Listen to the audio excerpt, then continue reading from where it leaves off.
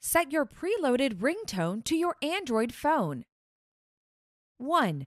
Navigate to and open Settings, and then tap Sounds and Vibration. 2. Tap Ringtone, and you'll see a list of tones you can swipe through. 3. Tap a ringtone to hear a preview.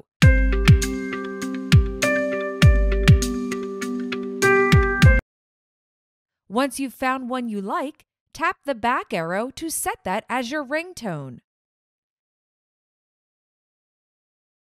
To use a custom ringtone, 1.